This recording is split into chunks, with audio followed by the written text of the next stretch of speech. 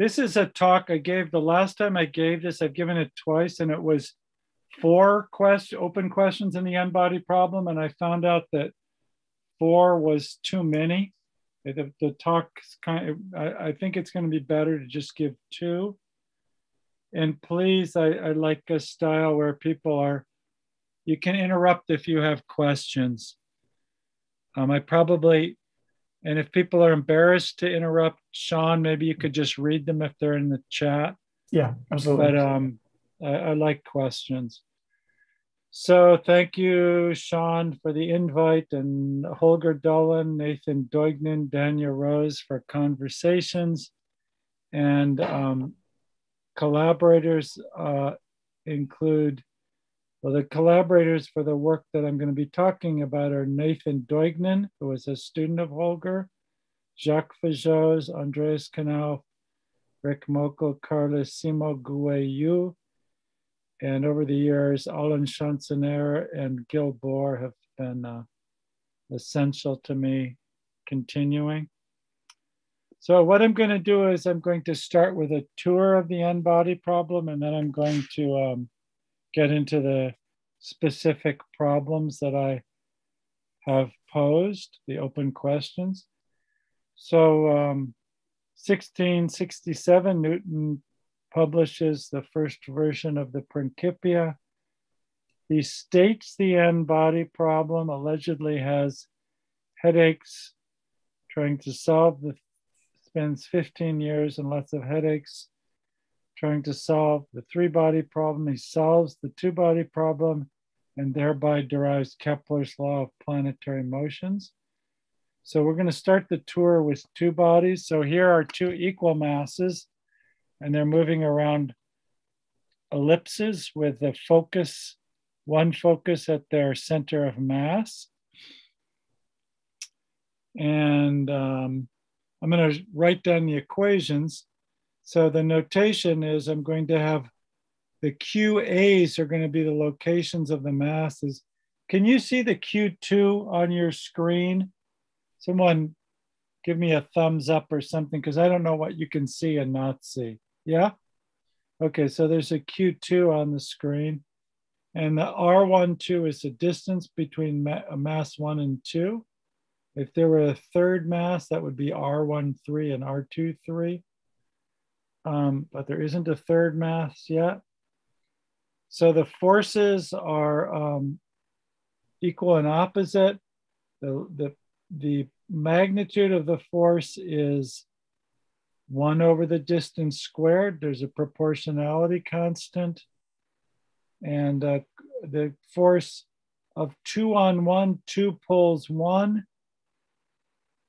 And 1 pulls 2 in the same way, but in the opposite direction. Here's the differential equations.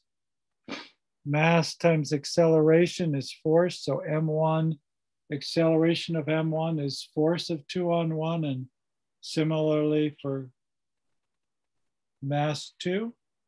And by subtracting these 2 equations and doing a bit of algebra, you can derive this system for the difference of the 2 positions, the difference vector. And nowadays, I don't know the history of why, well, I can guess, but people call this Kepler's problem. Kepler never wrote down a differential equation, but the solutions yield Kepler's 3 laws. So that's Kepler's problem. The solutions are conics, with 1 focus at the origin. Now the origin means the center of mass of Q1 and Q2, and the origin is moving in a straight line. So there's the center of mass, and you can massage the differential equations and derive that the center of mass has acceleration 0, so it moves in a straight line.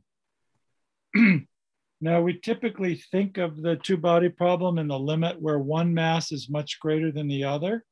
So here's a picture of the sun and a planet going around. That's supposed to be an ellipse. So there's a planet going around the sun. But the sun has finite mass. Its mass is not infinite. The sun is actually moving a little bit. Now, if you compute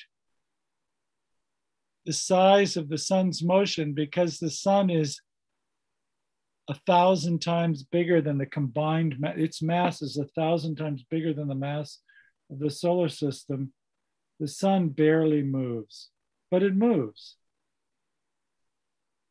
It moves in such a way that the center of mass of the whole system actually lies inside the sun, the center of mass of the solar system. But it moves, and that motion is key to the discovery of exoplanets. So let me remind you a little bit about exoplanets. The first exoplanets discovered were what they sometimes call hot Jupiters. So these are Jupiter-sized planets that are very close to the sun. So the Jupiter's going around, the sun's going around in the opposite way. And what we see from our telescopes on Earth, looking at this system, is we see the sun, we see its velocity. You can measure that with frequency shift, red, the red and blue shift, depending on which way it's moving. So that's called the radial velocity dispersion. That's how exoplanets were first discovered. We have other ways of looking at them now, but that was the original signal for exoplanets 20 odd years ago by some Swiss astronomers. The second question I'm going to talk about is scattering. This is an animation Gil Bohr made for me with Mathematica. So think of these as a bunch of comets coming in from infinity and scattering by Keplerian motion off the sun. This is what happens when that incoming beam scatters off the sun. We're more familiar in mathematical physics. Oh, I left it out. Somehow it got deleted. Rutherford scattering used to be here. It's gone now. I'll talk about that later, maybe.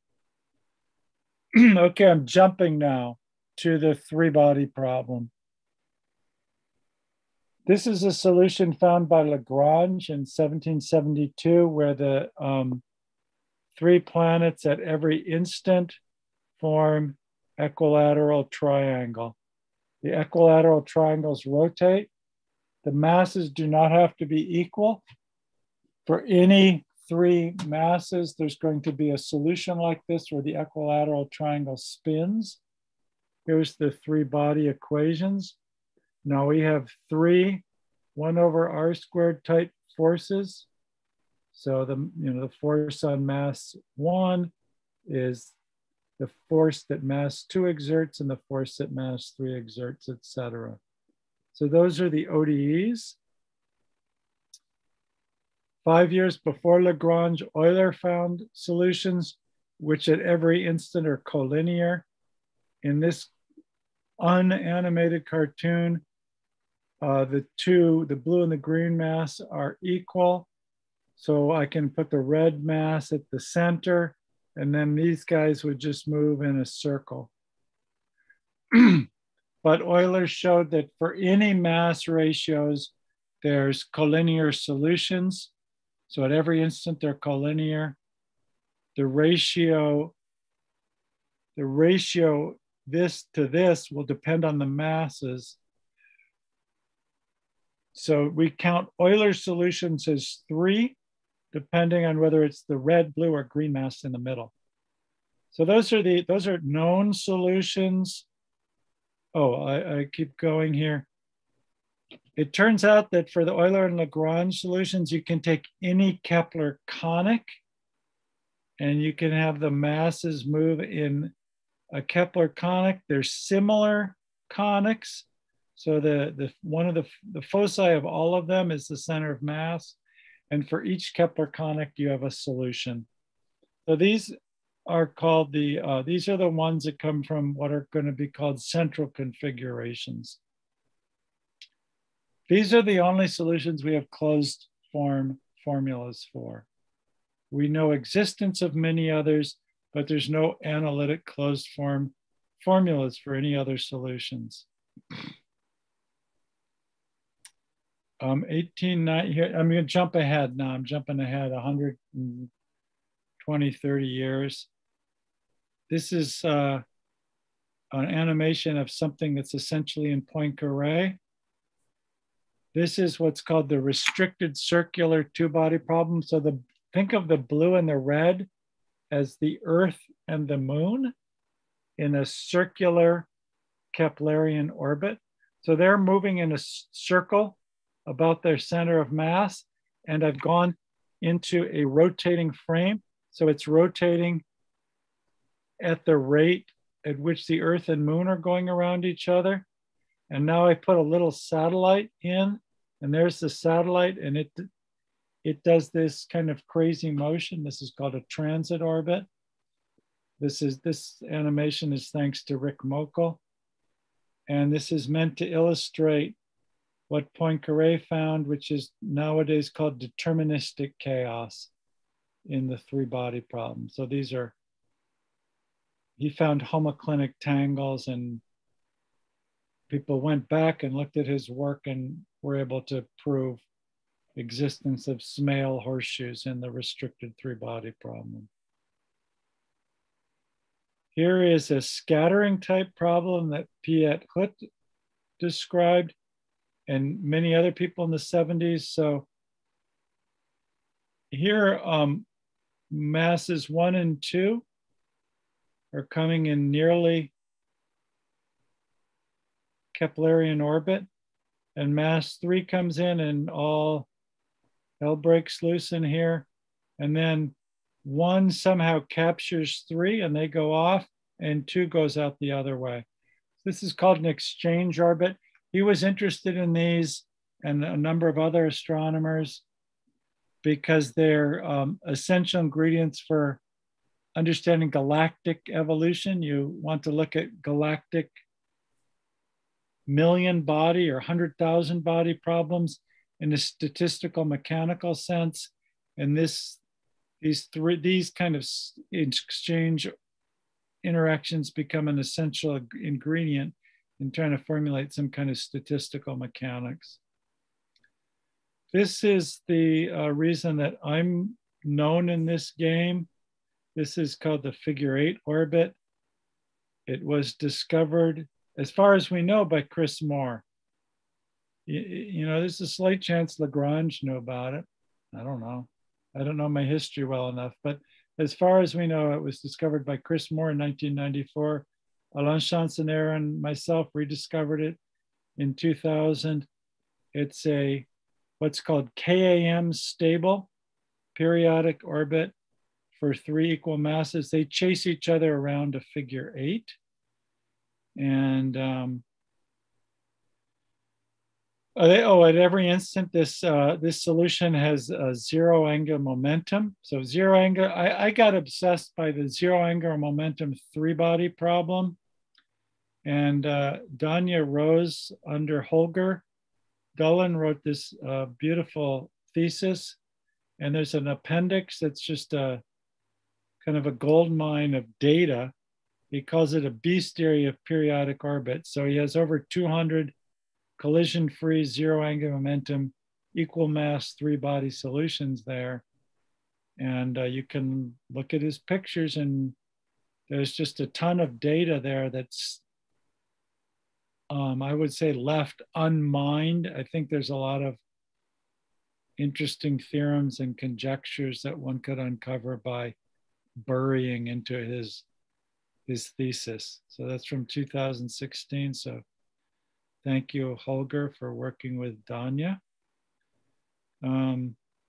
Here's a few n bigger than 3 orbits. These are choreographies that kind of came out of the figure 8. So this is from a paper of Simo. I might be a co-author on the paper, I forget. Anyways, this is for 5 bodies. So these are, in each of these solutions, the 5 bodies chase each other around some planar curve. Most of them, all of these ones are unstable dynamically. And here's some for n greater than 5. This particular family exists for any odd n. We call it the chain family. So there's a whole industry around these choreographies. They tend to be unstable. That's the end of the tour. I'm about to move to the open questions. It just feels like a good way to get started with things. So let me thank people.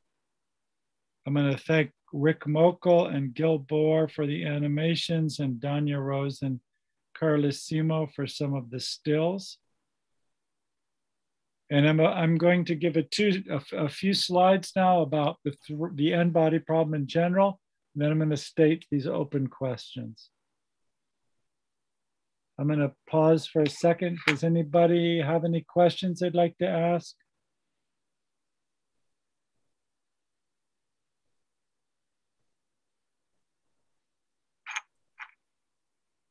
Okay. So here are the equations. Here, and this is also telling you my notation. I have positions of masses QA, and they're in RD. Typically we're interested in D is 2 and 3. Turns out to be very interesting to take D equal to 4 also. Mass times the acceleration is the force. The force on body A is the force of all the other bodies. So if here's A, then B and C and D are all pulling it. So that's the equations. The force is like before. It's 1 over R squared force, where R is the distance between body B and A. And the proportionality constant is the product of the masses involved and the gravitational constant, which you need to make the units match. So generalities about the equations. They're a system of dn, d times n nonlinear second order ODEs. They're analytic. They have singularities at the collisions. They have a large Lie group of symmetries, and associated to those symmetries, they have conservation laws. The phase space, if you want to write them as first order ODEs, the phase space is RDN minus the collision. So I'm using the symbol delta for the collisions, where 2 of the bodies collide, 2 or more. So this is the positions. Here are the velocities. So you can write it as a vector field in a space of dimension 2 times dn.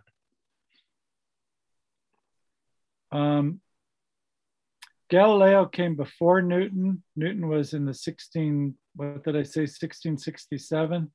He was 1600s. He wrote down it's kind of typical physics. You know the symmetry before you know the equations. Newton explicitly wrote down his equations to be invariant under the Galilean group. Here's the Galilean group. Spatial isometry, so translations and rotations. Time isometry, so time translations and time reversal. In one symmetry that mixes space and time, the Galilean boosts. And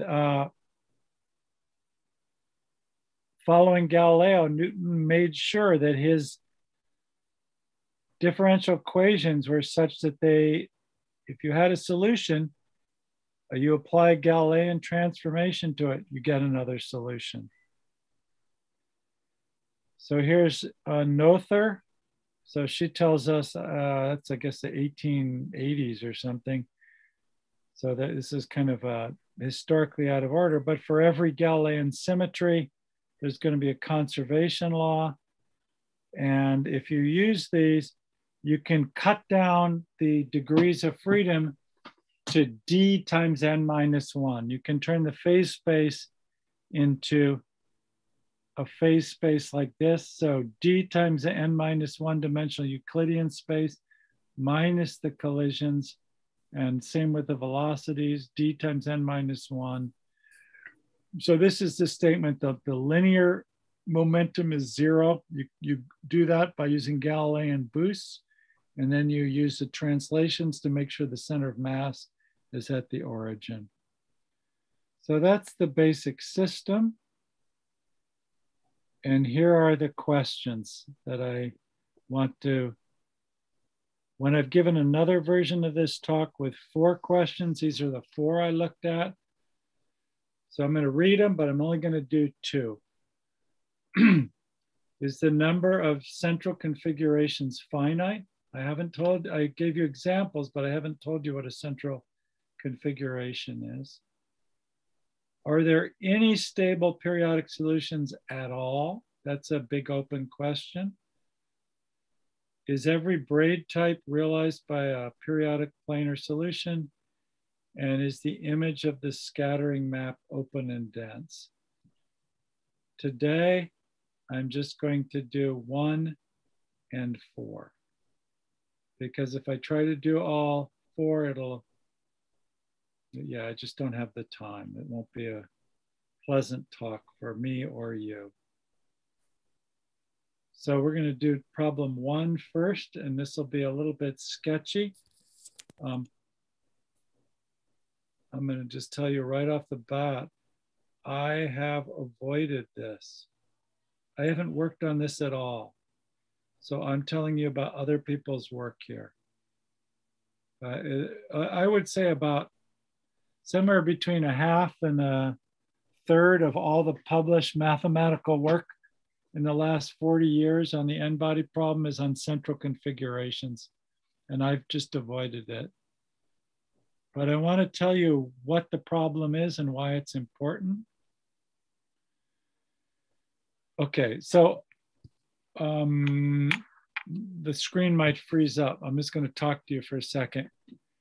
If you've ever taught an undergraduate dynamical systems course, I'm looking at my books here, you have Hirsch and Devaney, or a Devaney book, or Strogatz, and typically the first thing you do is look for equilibria. And once you find the equilibria, you linearize. There's no equilibria at all in the n-body problem.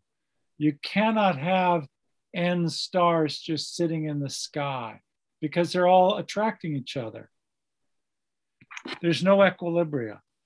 So the next best thing to equilibria are equilibria mod the symmetry group. Those are called relative equilibria. And for n equals 2 with equal masses, here's an example. They just move in a circle. So if 2 equal masses, you can just have them move in a circle. A relative equilibria exists for 2 bodies for any masses. They're the circular solutions to the Kepler problem. And for n equals 3, those are the solutions I showed you before. Those are the solutions of Lagrange from that animation before, and the solutions of Euler, where the three bodies were in a line and then they spun around. So we have a relative equilibrium for the 3-body problem. And it turns out in 2 dimensions, relative equilibria are the same as these gadgets called central configurations. So here's a definition of a central configuration. So I'm going to try to do it slowly. The central configuration is a configuration for the n-body problem. So in other words, a point in the configuration space such that when it's dropped from rest, so that means the velocity is 0, it evolves by shrinking. So the solution, when you take the initial condition, so the initial condition is Q star and velocity 0, the solution looks like this. Lambda t is a scalar. So that says the bodies are just shrinking to total collision. And the theorem says that in 2 dimensions, the relative equilibria, the configurations that have relative equilibria through them, are in bijection with the central configurations. Okay, I'm gonna have to ask Sean to show up for a second.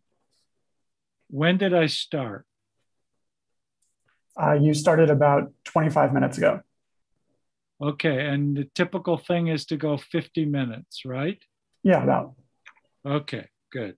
So I am going to skip the derivation of this, and I'm going to kind of skip right to the end of this business. I will, because of Galilean symmetry, and because the potential is homogeneous, if you have one central configuration, you have a whole group orbit of them. If you have a central configuration, any rotation, translation, or scaling of it is also a central configuration. So when you're counting them, you do not want to count them as individual central configurations. You want to count the orbits. So this first question, the question is, how many similarity classes of central configurations are there? For n equals 3, for the three-body problem, Euler and Lagrange found them all. There were the two solutions of Lagrange. We count them as different because we're only going to use a group of orientation preserving isometries. We're not going to allow reflections. So depending on the order in the plane, you get two different equilateral triangles. So we have the two equilateral triangles of Lagrange and the three of Euler. And so again, the question is the number of central configurations finite? A little bit of history of the problem. This is essentially stolen from our historian. Alain Bouy is a great historian of the n-body problem. Chassis in 1918 asked this question. Wintner expounded on it and referenced Chassis. Smale popularized it in the 1970s. He had this two-paper series called Topology and Mechanics, which was pre-foundations of mechanics. And it was a basic part of his program. And then again in 2000, in answer to Hilbert's problems, he published at the behest of Arnold, Mathematical Problems for the Next Century. And this is problem 6 of his problems for the next century. The problem again is the number of central configurations finite. So 6 years after Smale asked it, Mokel and Hampton answered it for n equals 4. So for 4 bodies in the plane. So we know the answer is finite. For n equals 5, 6 years after Mokel and Hampton, Albouy and Koloshin almost solved the problem. They said that for 5 bodies away from a certain algebraic hypersurface, so there's a polynomial in M1 through M5, and if you have polynomial not equal to 0 for the masses, then you can guarantee that there's a finite number. It's still open what happens if you're on that algebraic hypersurface. And for n equals 6, nobody knows. So the problem is totally open. For n equals 6, the planar 2-body, planar 6-body problem's totally open. A little bit about the problem. I'm just going to talk about the 3-body problem because this will get used in the next part of the talk. Maybe I better go back. It turns out that finding these central configurations is the same as finding the critical points for this function. What's U? I better write down a formula for U. U is G. It's the potential for the n-body problem. It's actually the negative of the potential. The potential is a strictly negative function. This is the negative of the potential. So you take G times the product of the masses divided by the distances and sum it over the pairs, the distinct pairs A, B. And now this thing is homogeneous of degree -1. I will talk about this function later, but this is homogeneous of degree 1. This whole thing now is invariant under scaling and rotations and translations. And what that boils down to meaning is that it's a function on complex projective n-2 space. And the critical points of that function are exactly the central configurations. So Morse theory starts being relevant. Again, the critical points of this function are the central configurations. And I want to draw a picture of that when n is 3. So this is the picture of that normalized potential for the 3-body problem. This is a binary collision. So this funny function has a pole there. These saddle points are the Euler points. There's 3 of them, 3 Euler points. You can kind of see them there. And there's the Lagrange points. So the critical points of this function on CP 3 minus 2, which is CP1, which is S2, the critical points of that function are the central configurations. Here's another picture of this thing I call the shape sphere, which will play a big role momentarily. So the shape sphere is a way of looking at the quotient of the configuration space by the Galilean group. The center, the shape sphere has as its center, so it's not in the shape sphere, it's the center. This is triple collision. So all the bodies have collided. Out of triple collision comes the 3 binary collisions where those poles were. And then the critical points are the 3 Euler points on the equator. The equator is a set of collinear or degenerate triangles. And there's the equilateral triangle. So this gives you a little picture of the central configurations and how they fit into the 3-body problem. And now I'm going to jump ship, and I'm going to go to the 4th problem with the remaining time. So the 4th problem is the image of the scattering map open and dense? And the person who got me into this problem is Andreas Knauf from Nuremberg. And we have one paper with Jacques Fajos, and we're about to finish another one. And then Nathan Deugnan, who was a student of Holger Dullen, and Rick Mokel and Gu-Wei Yu, and I have another paper. So I'm going to discuss that work and what it has to do with this open problem. So here's again that picture we saw of Kepler scattering.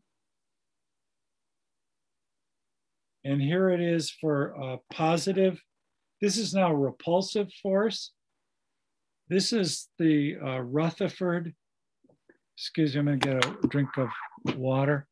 This is the Rutherford scattering. For Rutherford, the red dot was a gold nucleus, and these guys were alpha particles, stripped helium. And this repulsion is what led him to posit the existence of a nucleus inside of every atom. But he analyzed the classical problem to analyze experimental data. So I wrote here, essential in discovering the existence of the nucleus and the proton. So I want you to think of this incoming beam. And I want you to think of a cross section, and I'm going to label these rays by a parameter B. And then I'm going to surround the nucleus by a circle, and these bees are going to come in and they're going to go out in some direction. And when I do that, I get a scattering map. The parameter B here is called the impact parameter. And these are these final outgoing directions is what they get mapped to. And because the Kepler problem is exactly solvable, you can write down what happens to B. An incoming B tells what the meaning of B is. If you turned off the central force, B tells you how close the line gets to the nucleus if you turned off the central force. So that's the impact parameter. And here's an explicit expression for this scattering map. You input a given B, and the output is how far the angle how far the ray has deflected. And it's going to be important for us that when B goes to infinity, the line doesn't get deflected at all. So that's the Coulomb or Kepler scattering. And I want to underline here that I put a dashed arrow here. And the reason is because the domain of this map is a priori not the whole line, because you have collision orbits that are coming right in to the central attracting or repulsing force. Let me pause for a moment and see if there's any questions yet in the audience. So I suppose it's the same for Kepler, this map, or is it different? I mean, for the except for attractive the only difference is the sign of Z. So right, Z is positive or negative. That's the only, yeah, it's remarkable. It's exactly the same. So this, what they call the differential cross section for Kepler and for Rutherford, for repulsive or attractive, the differential cross section is exactly the same. I learned this from the book of Knauf. Knauf has a nice book on classical mechanics, originally written in German, and it's been translated to English. Let me tell you a few things about this particular map. If you can take the continuous limit, either for the repulsive or attractive case, as you go to B equals 0, B equals 0 is when you go right into collision. If you took the continuous limit, the orbit would bounce right back. So it would come in and bounce back. So it turns out the map actually extends to B equals 0. And what it tells you to do is just bounce off the central attracting or repulsing sun and just go back the way you came. And the result is the map is a degree 1 map. Oh, so I forgot to say here, I'm going to use that R union infinity is the circle. So that's what this circle is. It's the compactified line. So I add B equal infinity in, and I get a circle. So I get a map from the circle to itself, and its degree is either 1 or -1. So that's a wonderful fact that Knauf underlines. And basically his philosophy is degree is topologically stable. So this phenomena somehow ought to extend to more bodies, any dimension, because being degree 1 is a topologically stable phenomena. So a few other observations of Knauf. If you replace the 1 over r potential, -1 over r potential by -1 over r to a power a,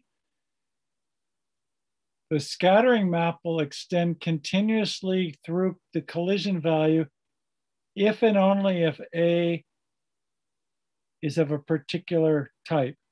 2n over n plus 1, where n is an integer. I'm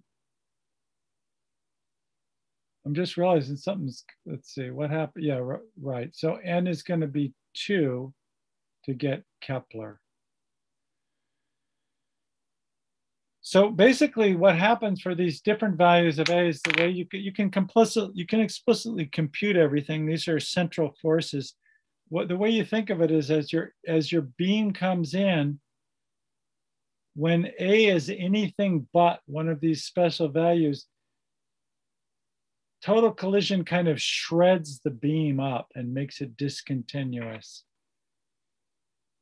So I will let you either look at Knauf's paper, it's from 1999, or work it out yourself. You could work it out using Landau and Lifshitz central configuration stuff. I have a quick question. Yeah, please. I think, I don't know if you said something and I missed it, but this depends on the energy somehow, I think, right? Or am I missing? So it should, let me see. If I left that out. Yeah, there's the energy. Oh, there's the energy. Okay, I understand. There's the energy right there. See it? Great. Yeah, that makes lots of sense. Thanks a lot. Yep. Who was that? This is Jeff Vassell. Hi, Jeff. Thank you for the question. Yeah. Yeah, the energy's there, and this is really well derived and explained in Knauf's book. Yes, the energy's there. Thank you. Okay, the second. I guess. Sorry. One. So yeah. Go ahead. The conclusion, right, is if the energy is too small, that is undefined. That expression. Yeah, if the energy is negative or even zero, it doesn't work. Because everything will be bound up. Yeah. Energy has to be positive for this to work. Great. Okay, and the second remark Knauf makes is, since Kepler is rotationally invariant, the same thing works in any dimension Kepler problem. So what I mean by any dimensional Kepler problem is Q double dot is minus a constant Q over norm Q cubed, where Q is an R to the M plus 1. And you'll get a map from the sphere to the sphere, and it'll look the same as that Kepler problem that I wrote down in every plane because of rotational invariance. Okay, so I've got about just 5 minutes left or 10 minutes left, Sean? 5 to 10. All right. I didn't get very far. I should have just skipped central configurations, but here we go. Okay. So now I want to do three-body Newtonian scattering. And the big difference is it's anisotropic. Unlike Coulomb or Rutherford, different incoming beam directions will lead to different scattering maps. And what's a beam direction? It's a unit vector in the configuration space. So what's going to happen is we're going to get a map depending on the incoming beam direction. And when n is 3 and d is 4, the configuration space is 4-dimensional. The sphere is 3-dimensional. We expect to get a map from S3 to S3. I remind you, the broken arrow means the domain of the map is, we don't expect it to be the whole sphere. So here's a picture again of the shape sphere. And what I'm going to do is I'm going to shoot in a Lagrange beam. So I'm going to shoot in a beam of equilateral triangles. They're going to come in, they're going to interact, and they're going to go out. The energy is going to be positive, which guarantees that most of the orbits go back out to infinity. Here is a picture of the resulting scattering. And this picture is in the disk. Why the disk? It's just easier to draw the disk. The disk is the same thing as the shape sphere modulo reflection. So I'm going to call it the shape disk. It's a quotient of three-body configuration space minus triple collision by all isometries. In this picture up here, I was just modding out by orientation preserving isometries. So I mod out by all isometries, including reflections and scaling. And what I get when I do that is I get the quotient of this shaped sphere by reflection about the equator. So I call it the shape disk. And in this picture, the Lagrange orbit is the center of the disk, and the boundary of the disk is the set of collinear triangles. So these are degenerate triangles.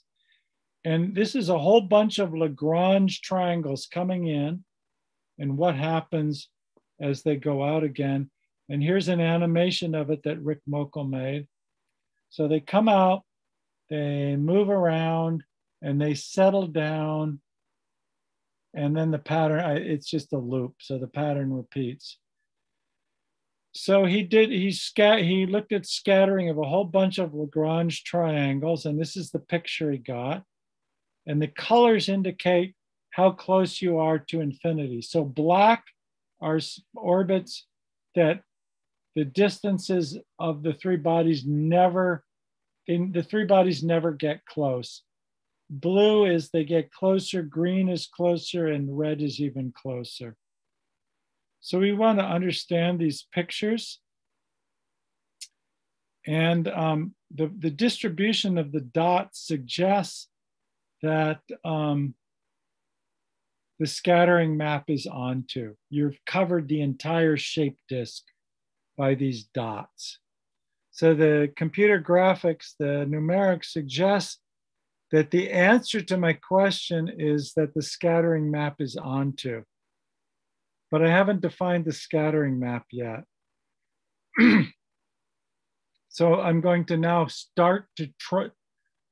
So I'm not going to get very far. I'm not going to get to the end of the talk, but I'm going to at least try to get you close. I'm going to start to try to define the scattering map and then say what we know about it. So how are we going to generalize from Kepler? Well, what I'm going to do is I'm going to make it so m+1 is the dimension of the configuration space. So a sphere in the configuration space is going to be m-dimensional. And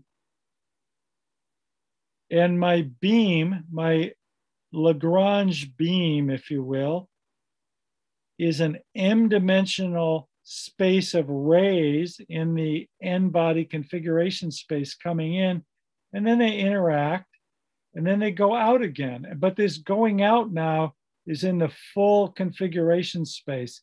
So she should think of this sphere as an SM. And we'll find that infinity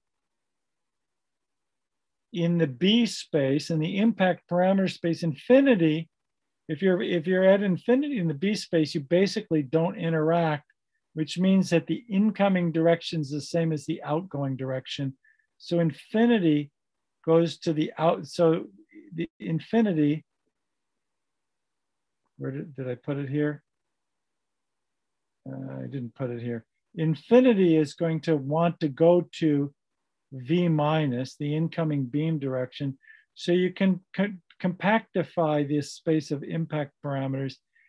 And if you do things right, you ought to get a map from, again, a sphere to a sphere. And if life were nice, this would be a degree 1 map, which would mean it would be onto. But because of collisions, we can't tell you, the map's actually not defined everywhere. If this map were actually defined everywhere, it would almost certainly be degree 1 like Kepler. And I could just say, oh, the map is onto, and I would have answered my question. But because of collisions, I can't do that.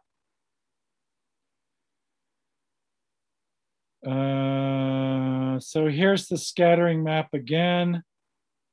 And it's a map from impact parameters to outgoing directions. It's a map from an RM to an outgoing sphere. It should take infinity to V minus.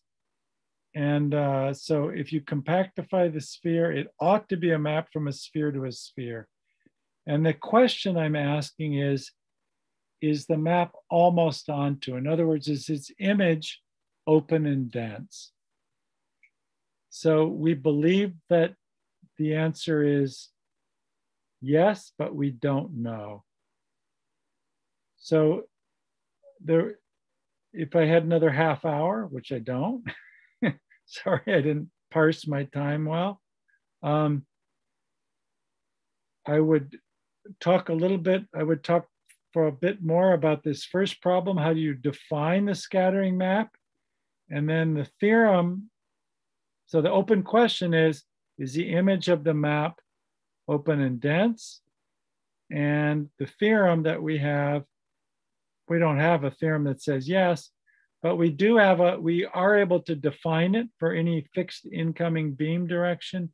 And we can tell you that the map is real analytic and its image has a non-empty interior, but we don't know if it's onto. And I think I'm out of time, but I'll just end with this little snippet from 1922.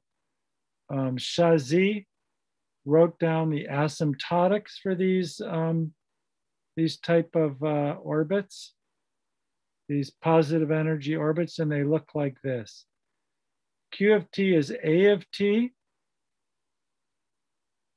And now here's a big, very pesky, complicated surprise. A of t minus Fa log t. Fa is the force of Newton's equations, plus B plus O1, plus order. In other words, something that decays with time. So this is as time goes to infinity. This is like your incoming velocity or outgoing velocity.